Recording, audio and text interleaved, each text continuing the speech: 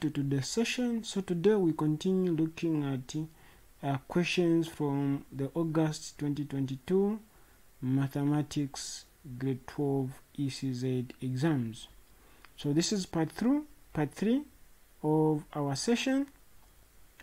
So we've looked at question 1 up to question 10. In part 1 we looked at question 1 up to question 6. Then further we picked up from question 7 up to question 10. So today we are picking it up from question 11. So if you've missed any of the first two parts, please check for the links below where you can access part 1 and part 2 so that you get the tips and tricks that you need for you to succeed in your grade 12 examinations. So question 11 reads, given that E, a universal set, contains 1, 2, 3, 4, 5, 6, 7, 8, 9, and 10 elements. As elements, then we have A, which is a prime numbers from a universal set, then B, a multiples of 3 from universal set. List A union B complement. So let's start with A. So A, the prime numbers. So prime numbers are numbers which are only divisible by 1 on itself, excluding a 1. So from the set E, which is a universal set, we have a 2, we have a 3. In a 4, 2 can go there without leaving a remainder. So there, that makes them 3. So 4 is not a prime number. We have a 5. Then we have a 7. 6 is not a prime number. Then we have 9 is not, because 3 can go there. Then 10 because 2 can go there. So we only have up to 7 as our prime numbers. Then next we have B, set B, which is the multiples. So multiples are the numbers that can be divided by 3 without leaving a remainder. So 3 itself is a multiple. Then we have 3 into 6 is 2. So 6 is a multiple. Then we have a 9. So basically we have these 3 numbers as the multiples of 3. So if we combine set A and set B, what we end up with is a 2. So here we have a 3 and a 3. So we're just picking a 1, 3. Because they're the same. Then we have a 5. Then we have a 6. Then we have a 7. Then we have a 9. So now, if you combine these two, what elements are not found in A union B? So the element that are not found in A union B is, but they are found in E, is basically a 1. Then we have a 4. Then next we have 8. Then we have 10. So basically we have 4 elements that are found in A union B complements, or the elements that are not found when you combine A and B. So they are just basically 4 elements. So that's how you answer part B, part A. So let us move to part B of the question. So part B is asking us to, by saying on the diagram, in the answer space, draw a triangle Q, the image of P under the reflection in the line y is equal to negative x. Okay, so let us just see what P is. So let us see what P is. So if you look at P, basically triangle P, so triangle P is under the reflection. So the reflection passes through this line, passes through the origin. So this is a straight line basically. So pardon me, this is a straight line.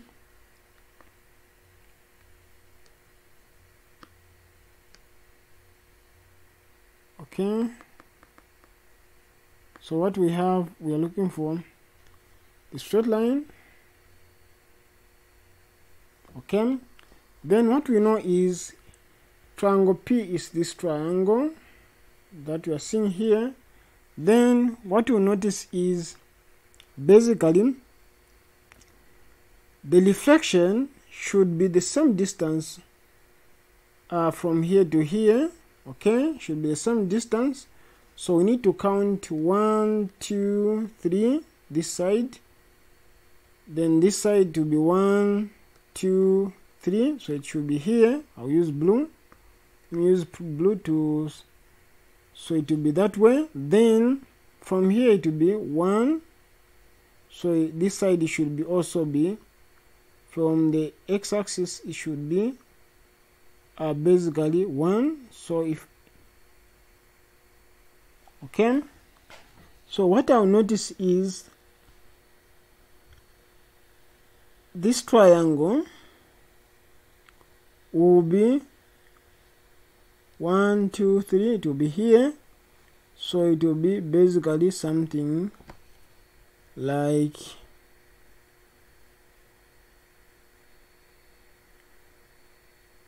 so this will be a straight line.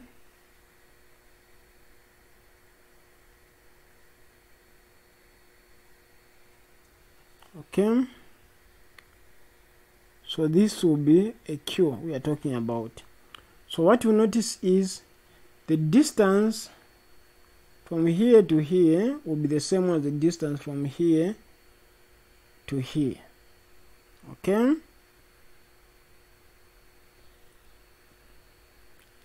this distance should be the same. Then it's a deflection. Then also the distance from here to here, then distance from here to here, then there are deflections. So basically that's how you draw this triangle to answer this question. Okay, so basically this is how you show it.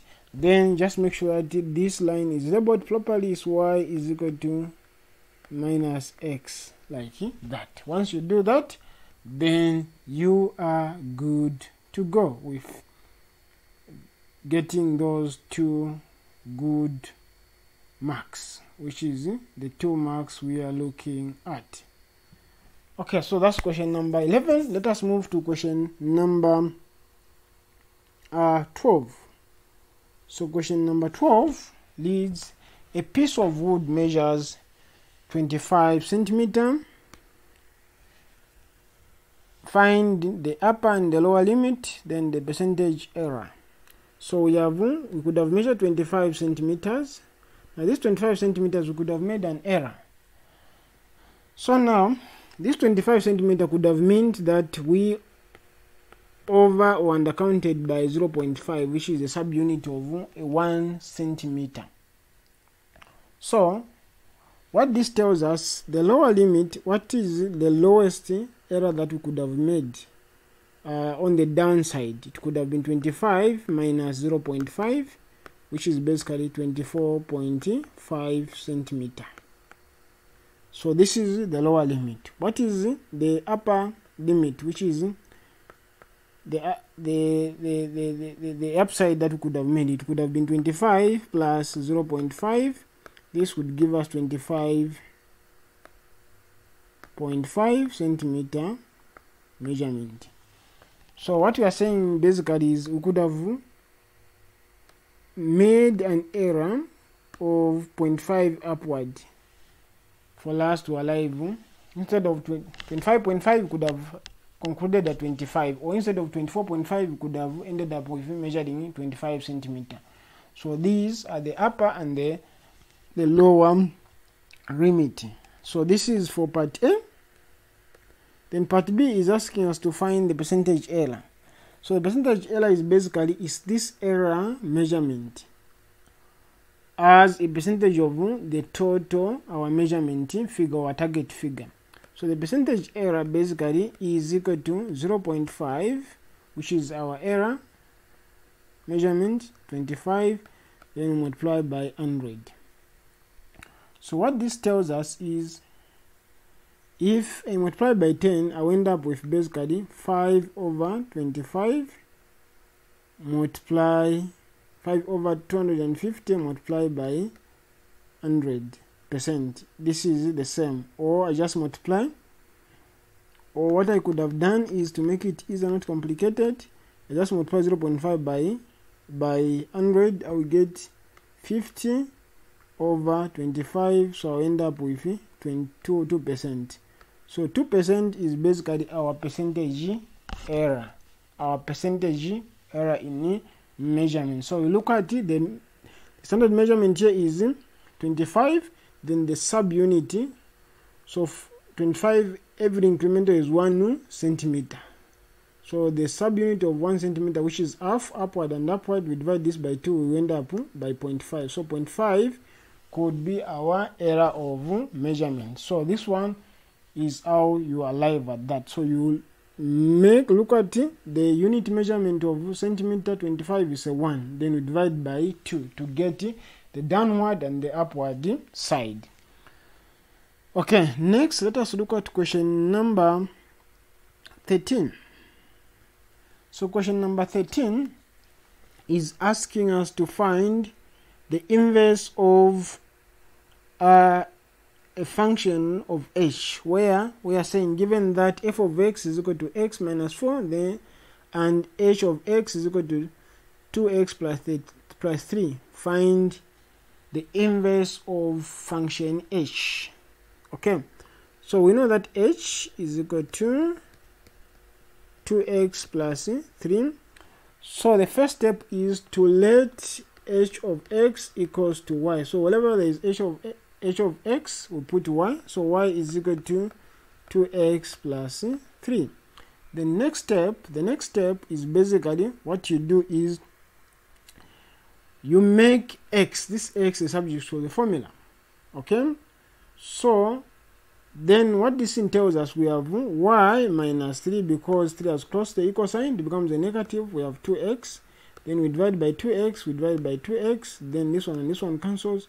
So basically what we end up with is x is equal to a y minus 3 over 2. Okay, so now whenever there is x, whenever there is y here, in this y you substitute for x, you put x. So and this one you substitute by this one, but with an inverse. So what it means is h of x, now inverse, because this function is inverted, is equal to, now whenever there is y, you put x. So x minus 3 over 2. So this one becomes the inverse of the original function, this one, inverted function. So this is part A of the question. Then we look at part B, which is find. So this is now basically telling us that now in this function, whenever there is x, substitute. So we are finding inverse of 5. So this tells me now that in this function, whenever there is x, I put a 5 minus 3 over 2 to solve this function. So it basically 5 minus 3 is a 2. 2 divided by 2 is a 1. So basically is equal to a 1 here. Okay, that's part B. So what that entails you is, if this function was not correct, then there's no way you get this one correct. So you have to make sure. So the first step is substitute whatever there is function, put a y, then solve for x. After you make x subject to a formula, then replace wherever there is y with x. Then where there was x, you replace with this function, but with a power of -1, which means an inverted function. Then let us look at part C. So part C is asking us to find h. So in the h function, whenever there is x, we substitute with f of x. That's what h of f of x means. So if I go there, I look for the function h. So h is basically 2x. So I'll write a 2. Whenever there is x, I will replace with f of x, which is x minus 4. Then plus, I continue with this part, which is plus 3. Then I simplify. So 2 times x is 2x minus 2 times -4 is -8 plus 3. Then I end up with 2x minus 5 as my final function. So basically, this is how you answer question number 13. So today we looked at question 11, 12, and 13. Okay, so let us move to question number 14. So question number 14 is leads in the following diagram. P, Q, and R are 3 points on the level ground. The bearing of P from Q is 228, and angle PQPR, angle QPR is equal to 72 degrees, and R is due south of Q. Find the bearing of Q from P, then the bearing of P from R. So the bearing of Q from P is basically what you are saying is when you stand on P, okay, Q from P, when you stand on P, how many degrees are we supposed to turn to look in the direction where Q is? So we are looking for this angle. Okay, we are looking for this angle. So we know that that angle is basically equal to this angle because these two lines are parallel. They are all north lines, and this line, they are parallel. Okay, these two lines are basically parallel. So we know that from here to here is 228, then from here to here is 180. So to find basically the angle we shaded, this angle we shaded, basically we are shading below this angle. We just need to do basically we call it x. So x will equal basically to 228 degrees minus 180, which is this straight line, the 100 and the 80, which is basically the straight line. So once we do that, the difference basically gives us this angle here. So this angle is basically 48. So 48 degrees. So 48 degrees is equal to this angle, because remember the law of the parallel line. So the opposite angles are equal with two parallel lines. So if two lines are parallel, what is this angle and this angle are basically the same. Okay, so that's part A. Then you look at part B. So part B is the bearing of P from R. So when you stand at R here, how many degrees are we going to turn to face P? So it's this one we are looking for. Okay, these degrees. So we know that x is 48. So if you can be able to find this angle, then we can subtract it from the 360 to find the bearing for B. Okay, so I know that we have 72 plus x that we found, which is 48 degrees. Then we have this y, we shall call it y, plus y is equal to 180 because it's a triangle. It's the angles in the triangle. So all angles of the triangle add up to 180. So when you add these two, I get 120 plus y is equal to 180. So y is equal to 180 minus, when this one crosses, this one becomes a negative 120. So y is equal to 60 degrees. So I know what y is. So for me to find the angles from here to here, it will just be basically 360 degrees minus 60 degrees, which will just give me 300 degrees. So 300 degrees is basically our answer on part B. So basically this is how you answer part B of question 14. So for today we are going to end here. So we'll pick it up in our part 4 of our session from question number 15.